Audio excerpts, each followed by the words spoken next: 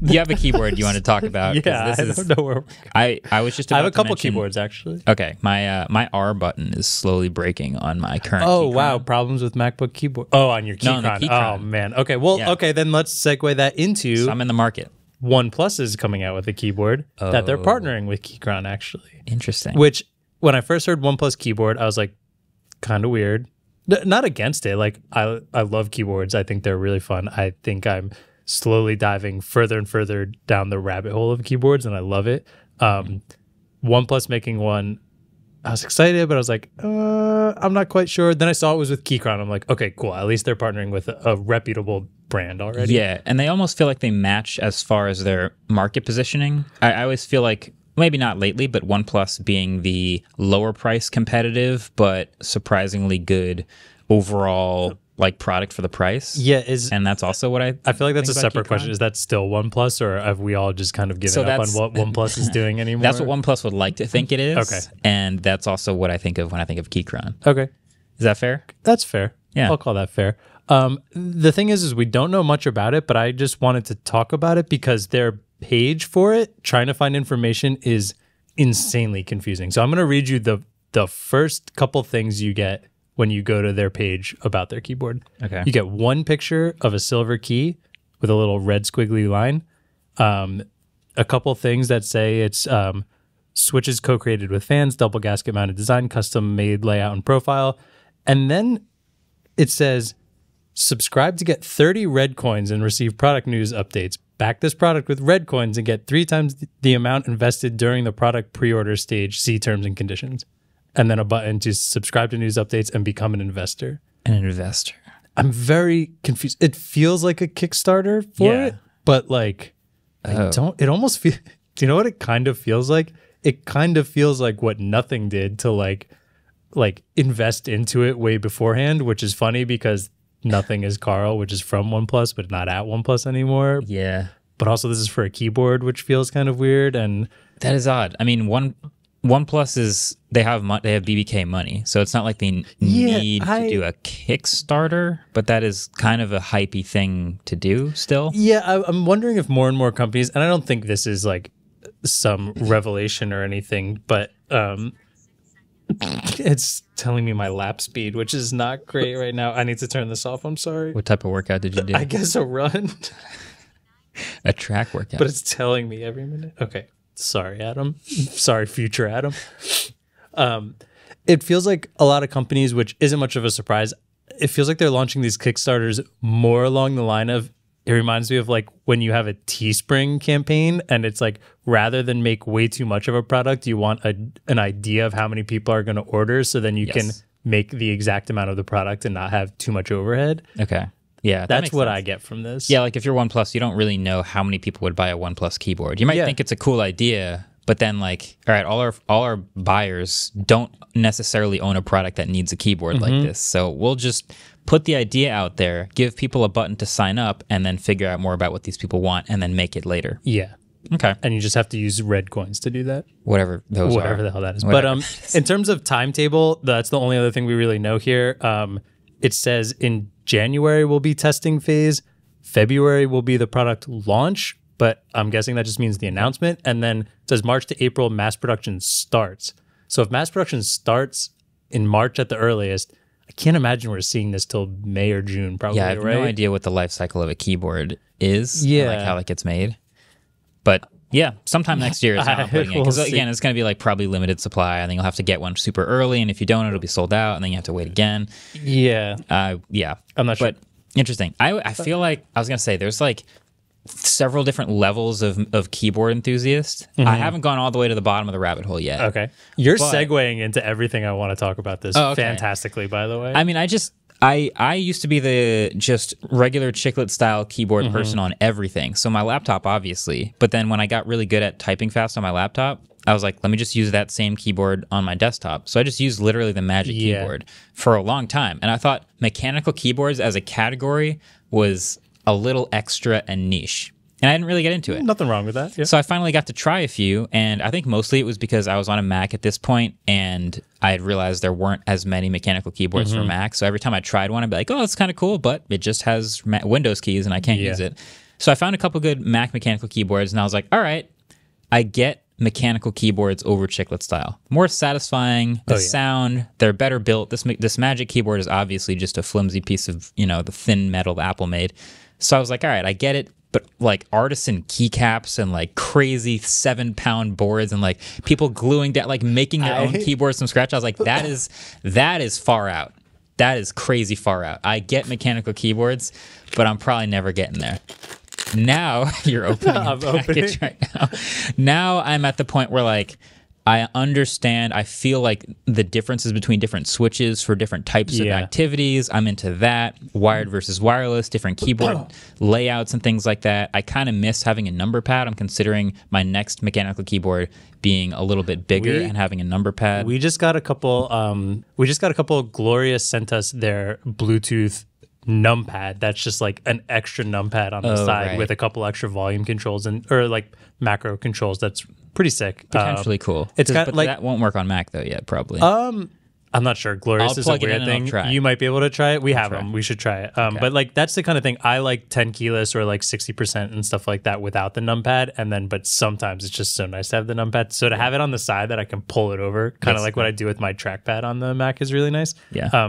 But you segued into talking about a 7-pound keyboard. What did you just pull out of that bag? So like you said you've been enjoying mechanical keyboards more and more. I was lucky enough that after the typing test, a company called MonoKey reached out and wanted to send a board. It was not built. They sent us the PCB, the case, and some keycaps.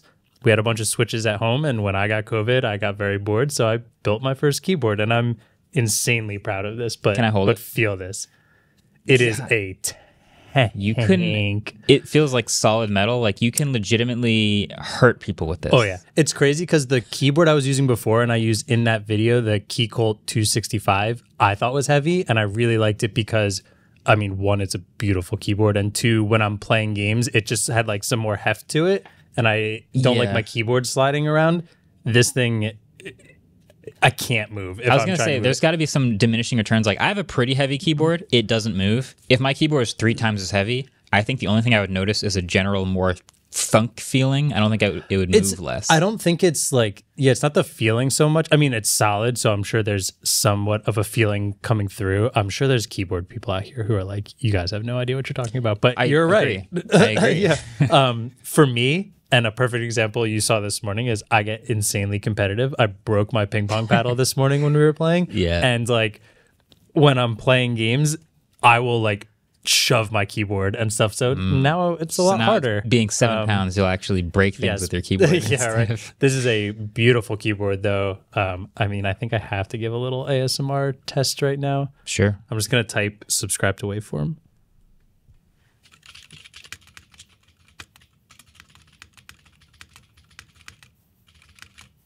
Solid. Yeah, that was solid. It's very nice. I don't want to go too deep into this because it's not the look. I appreciate nice keyboards now. That's what I'll say. Yeah, I appreciate them. I'm in the market for a wired. Well, it could be wired for a Mac OS compatible mechanical keyboard of any size, actually. And I just want to like confirm, like we know you can use Windows keyboards on Mac.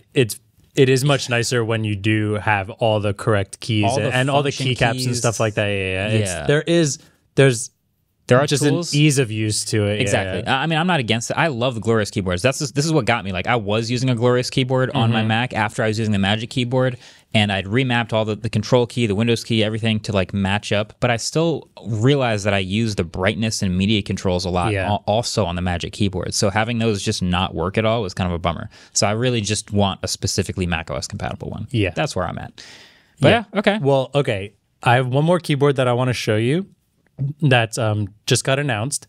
I want you to click the link in the doc. It's from Final Mouse, and I want you to tell me what you think about this because I will be upfront. I don't like this company at all, so I am super biased looking at it. But I would like to see what you think. Maybe describe it a little bit. Is it the Verge one? With a screen? Yes. Okay. Because the Verge title is "This mechanical keyboard has a whole ass screen underneath its keys," which is amazing. Yep. Final Mouse has a $350 keyboard, which appears to have transparent keys and a video playing on a screen underneath those transparent keys. So when you touch keys on the keyboard, the video actually reacts. This is more than just a video. It's actually It looks like you're. It's like an overhead view of a koi pond. A koi pond, and when you hit a key, the fish all scatter away from the key that you pressed. That's over my head. That's well, extra. okay. This I don't know if all of them do that because they've showed a few examples, and I believe the fish one was the only one that kind of interacted correctly. But yeah, it's a keyboard where essentially there's a screen underneath the keys. You have full transparent keycaps, and then rather than just like RGB and kind of like in RGB keyboards, you can have things that like the lights pulse, or you can have them rainbow slide, and like if you press keys, it'll like puddle out from that. This is taking it to another level with video, but this is nuts. I'm looking at the video on right now. There's like a marketplace for buying videos that play under the keyboard. This is yeah, this is clearly the level that I'm not on with keyboards yet. I think of this like a PC. Like when you buy a computer, 75, 85, 95% of people don't build their own computer. They buy a computer and just use it until it doesn't work anymore. Yeah. And for the few percent that do build their own computer, there is a massive enthusiast market for all kinds of subtle things that only you would notice and be very proud of in the thing you built. Your RAM sticks have RGB that you can, coordinate the colors of as you're gaming, and like all these little things. You have the glass and you can see it, and that's cool, but like that's a very small amount of people. And this is kind of the same thing with keyboards. Like most people just get a keyboard, but the small amount of people that are building their own keyboards are going to think this is crazy cool, I think. But that's a small amount. I'll counterpoint that a little bit. And I'm biased. I inherently don't like this keyboard because I think Final Mouse is a pretty terrible company. At $350, I don't think it's at the price point of the people you're talking about. For reference, I believe the case to this keyboard's $500, just the case in the PCB. Just the red heavy piece. Like keyboards get expensive. So like at $350, I wonder what really the like build material is on all of this. And then I thought you were going to say the opposite. I thought you were going to say like a normal board is like $80, and I think they're just overcharging people. I think there are board like if you bought a gaming laptop from like, or a gaming keyboard from like SteelSeries, mechanical gaming keyboard, like pretty cherry switches, $150. Yeah, 150 to 200, and then like Glorious gets a little more expensive, but I think they're in that like sweet spot of it's like you can buy a full keyboard that will just work out of the box, but it's got hot swappable switches. It's got like different keycaps that you can buy, a bunch of customized stuff that you can upgrade later. So it's almost like buying a pre-built PC, but knowing you can change the graphics card later. It's a foundation. It's like the oh my God, what's it called? What's the word? We're both thinking of the word. I don't think we're thinking of the same. It's a platform. I was going to say it's the gateway drug. No. It's the platform that you can swap things out on later. Yeah, and it's like the entry level into that. Like you can start pretty entry level, but you can go pretty deep on a Glorious keyboard, which I think is why they're in a really cool marketplace. But that's a little more expensive than that. And I'm assuming there's not much you can change because all of it needs to be those clear pieces. Proprietary. And I just, as good as people are at typing, I don't think I would ever want a keyboard with none of the letters or anything on the keycaps. Yeah, I'm a pretty good typist, but I do check my hands once in a while. All the time. Like there's so many times where I have to check my hands for certain things. There are keys you just don't hit all the time. I had a matte black keyboard for a while. I remember that, yeah. It got pretty tough. I don't think we ever used it to actually type on. We used it for like a prop. Yeah. So yeah, I don't know. I don't love this thing. I think it's kind of weird. And it's pretty wild. I think Final Mouse kind of sucks, but... Well, we'll check out...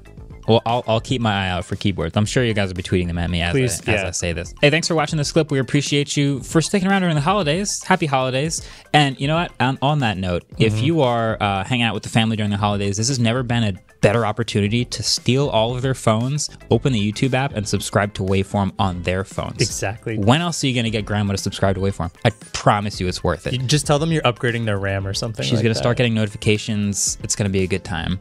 So yeah. We'll just wait here while you do that. See y'all in 2023. It might even be 2023 for someone watching this. Isn't that weird? Yeah. What up? How does it feel in the future? Are we still around? Can you still subscribe in the future?